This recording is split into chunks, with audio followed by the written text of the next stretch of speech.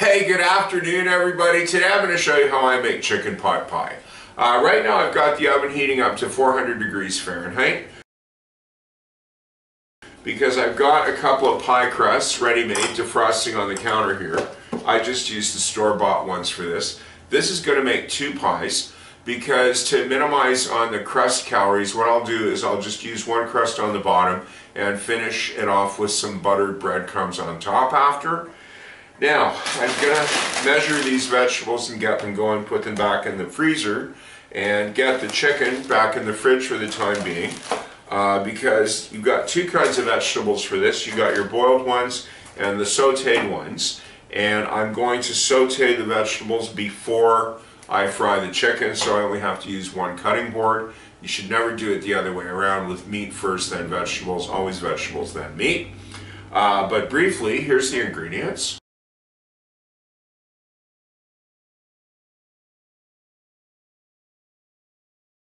So I'll get this back in the fridge. My regular viewers may note that usually I don't measure, but today I am. There's a reason for that. When you're making pies like this, you need fairly precise ingredients because there's only so much crust. There is a little give on the celery and onion and whatnot, which is another reason I'm only using one crust, because if you put too much filling in, you don't have to worry about it closing or not. So I'll just pop a bit of water in here for now. I have baby carrots today just because I happen to have some in the fridge. So I will roughly fill up 1 cup and then slice those up. Now, carrots being a root vegetable boil far better than they saute, which is why I'm throwing them in with the peas and the carrots. I've washed the celery and trimmed the ends off because those are usually dry. And for this, you want to try to chop it as thin as you can. Now, while that does seem like a lot of celery, it does cook down. Then the onion.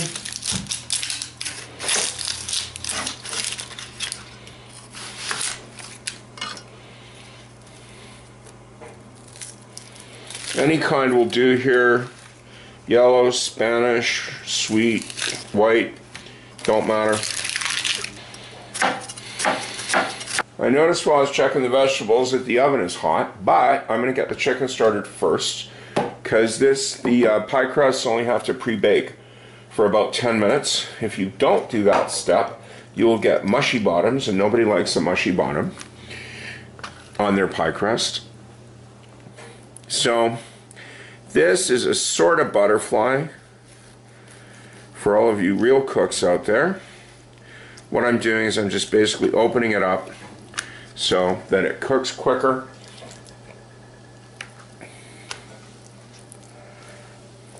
Just cut it down the middle and open it up.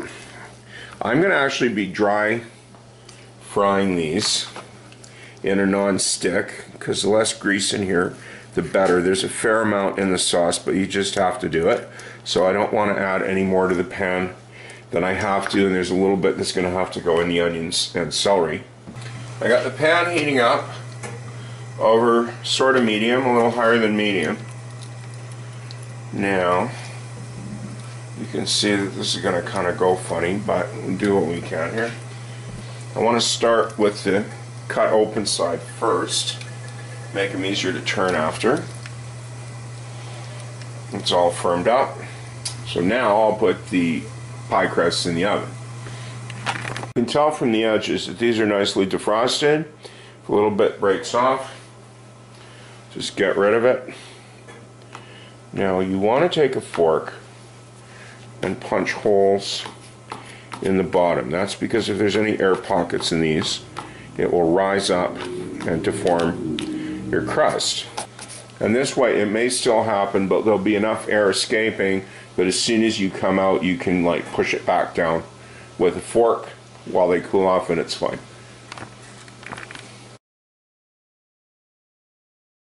So this is about halfway through. I'll just give you a zoom here just so you can see that it's halfway but not quite. You can see those white pieces right there. That means it's nearly cooked halfway through. So what I'm going to do while I'm waiting to flip them is clean the cutting board.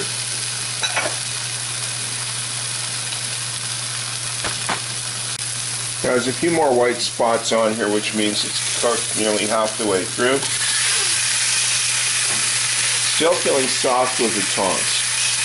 So I'm going to flip these now so they don't brown excessively on one side, but do let them sit until it feels firm all the way through. You want these completely cooked before they go in the sauce. A couple more minutes before the pie crusts come out. It's starting to smoke a bit, so I'll just see how it's looking. Give it a quick flip. No, it's still too tender. See what I mean? When you start with the flat side at the first, it's just so much easier to flip, sort of like big chicken pancakes. Okay, so the fan can come off, the crusts are out. You can see there's a few bumps at the bottom, but it's still soft, so I can press those down quite nicely without the whole crust cracking and making a mess, and it should seal up on its own. I was detecting a little bit too much moisture on these, so I'm going to flip them again. Now don't worry if your pan gets kind of stuck up like that. One of the reasons I do it this way with the chicken first is that all of that lovely brown, apparently burnt, not really stuff on the bottom will deglaze when I put the onions and the celery in. Because the moisture on those will just lift that right off and put all that flavor back in the sauce. Yeah, I had to go check on the laundry. It has gone for a bit, so let's see. Oh, they're not burnt. That's good. Actually just nice and toasty. I'll transfer the clean cutting board and let them cool off for a while. Now that definitely does look like a stuck-on mess. Not to worry. Just grab like a little spoon of butter like that. Add a bit of oil. The oil so the butter doesn't burn.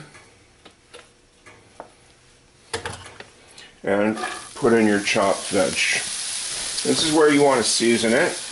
My chicken broth is salt-free, so I can control the sodium content. I always like to do that.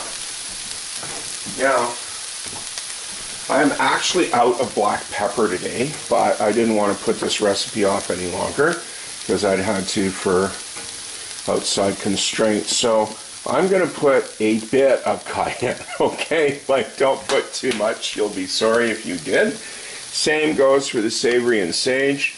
You want it to accent the dish. You don't want it to overpower it. If your onions have turned green, that's a sign that you probably have too much. But if you like it like that, just do it anyways. It is, after all, your dinner. Though I will likely catch some flack from traditional purists going, that's not how you make this. You can only make it the way my grandma did. Well, what are you watching for then? Never mind. Back to business. Look at that, eh? Now, see how fast that's deglazing? That's just amazing. So it wasn't actually burnt. And all that chicken flavor is going to go into the onions, which in turn will infuse the sauce. So I'm just going to give this some peace for the time being. While the onions are sauteing and the chicken is cooling, you can always find something to do. And that's one thing I didn't mention that I also like about this dish. It's very relaxed. You can do it in stages, okay? The pies will keep for a day or two in the fridge if you want to cook one after another, which is what I'm going to do today. You can also freeze these, which is awesome. Okay, so there's my flour for the sauce on the side. And for completeness, I've spooned some butter into the cup here, equal measure, half a cup, leveled it off. My regular viewers will note that I do not measure usually, but for this, if you want the sauce to come out, yeah, you have to. I'm not going to measure the butter for the breadcrumbs though. I have a cup of breadcrumbs, and I'm going to visually estimate I would call that about 2 tablespoons of butter that I'll put in there. Now for this next part, you can use 2 forks or one of those pastry things. Honestly, just get a glove.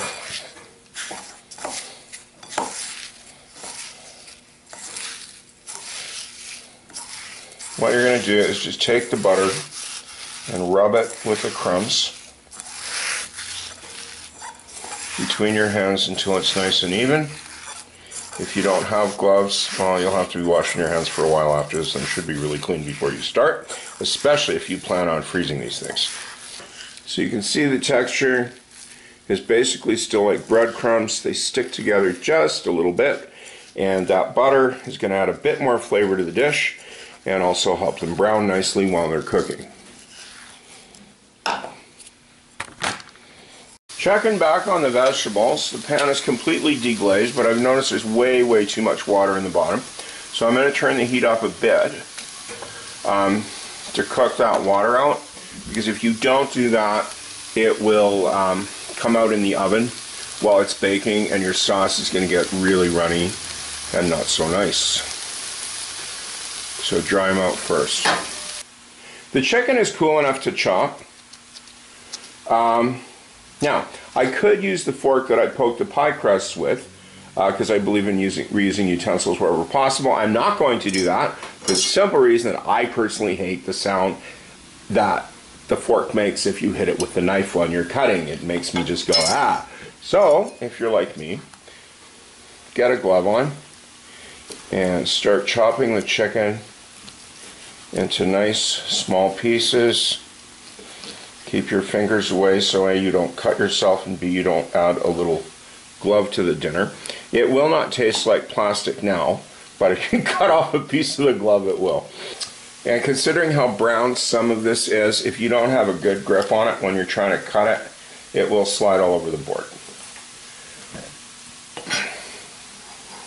And this is so nice, you don't want to lose any of this.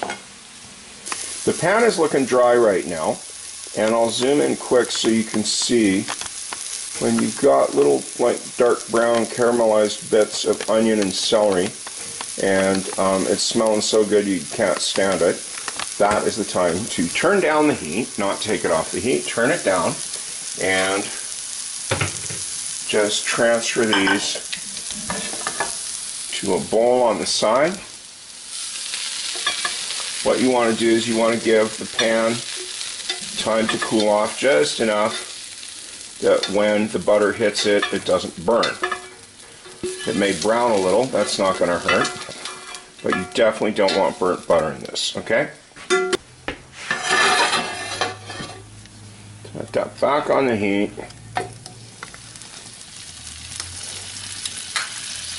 Scrape out the butter as quick as you can. If there's a little bit in the bottom, don't fret none.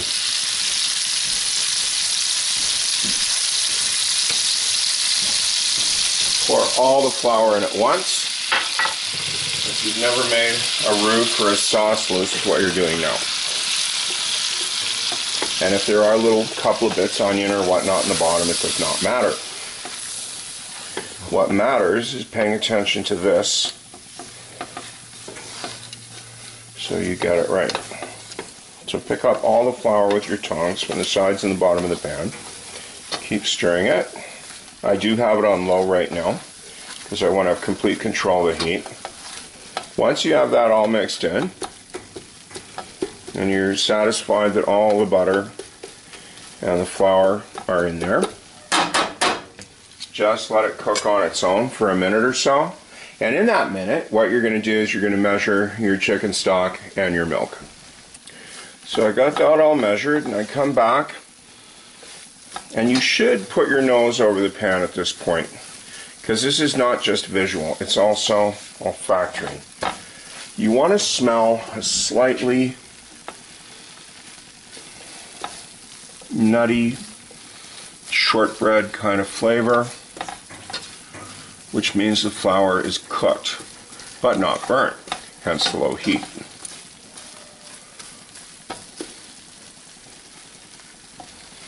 And don't be afraid to just let that go like that for a minute or two more until it smells right.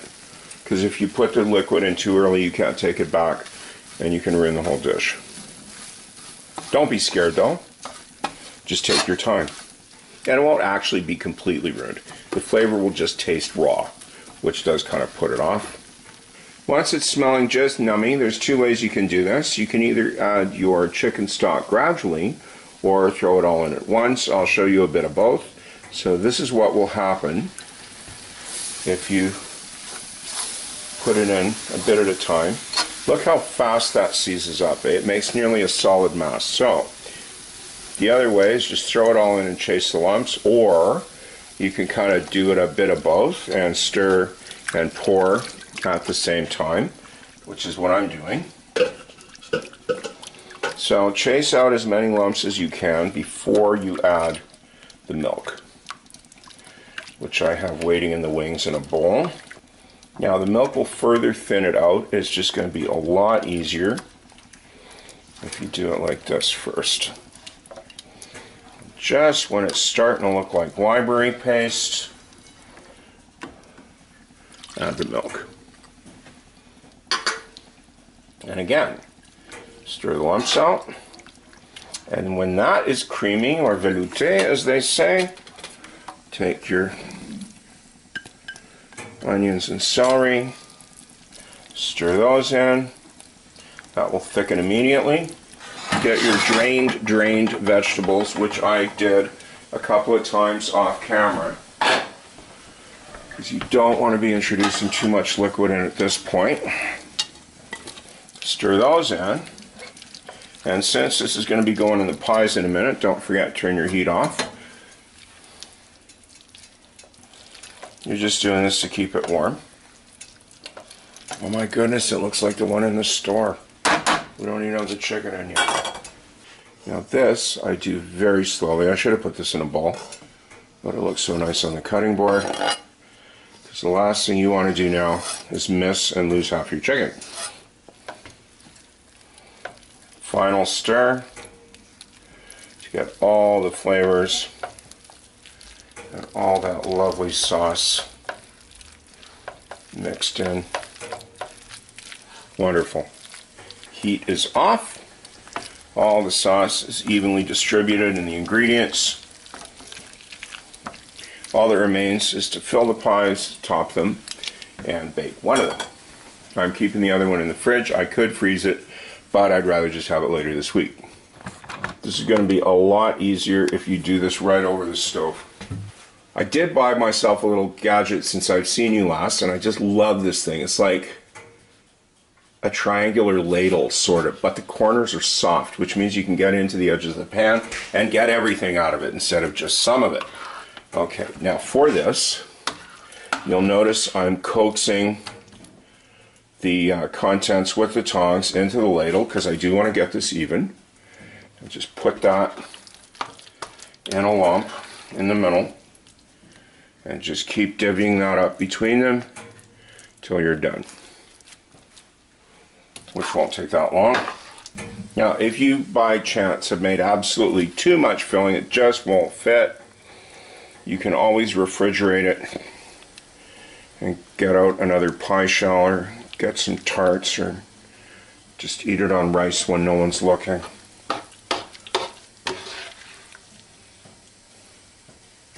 Because by the way, if you don't want to go with the pies, this is just awesome on rice as is. And while I'm filling these, just take a minute to reflect the food costs on these things, okay? Just one of these out of the deli section at the store is going to be an insane price, and they don't even have this much stuff in it, okay? This is basically 3 chicken breasts, a few vegetables, and a couple of pie crusts that you could actually make yourself for next to nothing if you know how to make pie crust. Which I know I should do one day, but I don't know if that's wise for health reasons. Once the pies are all mounded up and gorgeous there, just get a bit of the breadcrumbs and start in the middle, because if you start on the sides, it's going to just kind of drip over. You want to kind of have these fall down. Then you can start moving around to the edges carefully. You can also use a spoon for this if you want.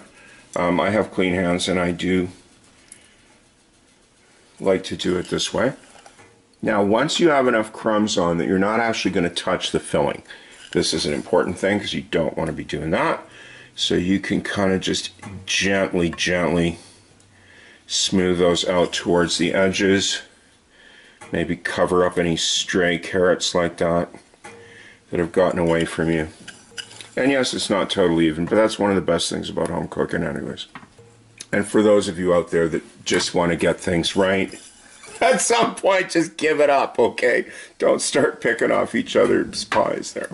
What you should do is make an effort to get the fallen crumbs off the cookie sheet before you pop them in the oven, because yes, those will burn and hopefully not set off your smoke alarm. I had neglected to mention that I had turned the oven down from 400 to 350, because you do the crust at 400 but you actually bake the pie at 350. Now I'm going to be removing one of these now and let it cool off and then put it in the fridge to, look how big that is, cook that sometime later. And this one I'll just center nicely on the tray.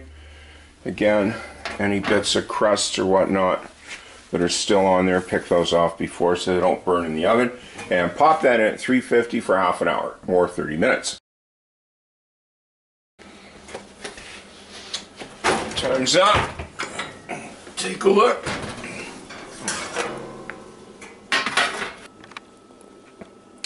The breadcrumbs have browned nicely.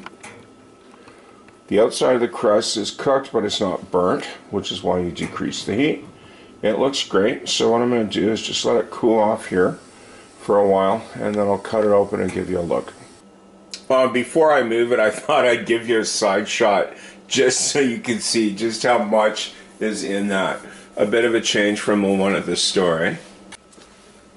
It's cooled down enough I can cut it. This might get a little messy because this is more spatula than knife material. The crust is fairly tender, so that came out pretty good. Let me see if I can scooch that over and get this off without making a big mess. I did let it cool off a bit more than I usually would, just so I could pick up the pan for you.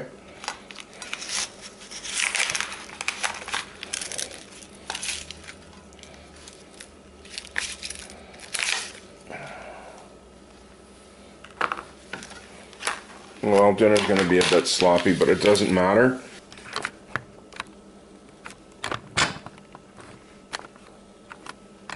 So there's the finished product. The sauce is nice and thick. It's not runny. Everything stayed together. And yes, trust me, I've made this before. It does taste as good as it looks. I do hope you give this a shot, and I hope to see you again sometime. Thanks for watching. Bye-bye.